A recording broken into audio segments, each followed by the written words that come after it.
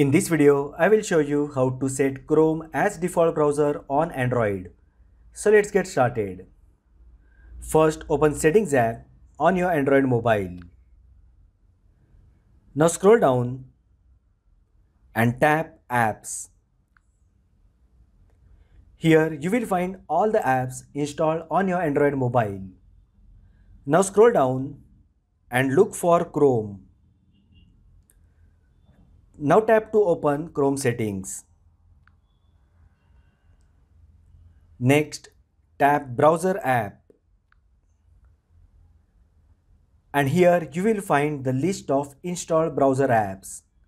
From the list, select Chrome.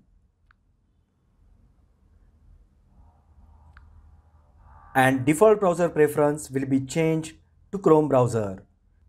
So that is how you can set Chrome as default browser on Android. If you find the video helpful, then like the video, share with your friends and subscribe to my channel.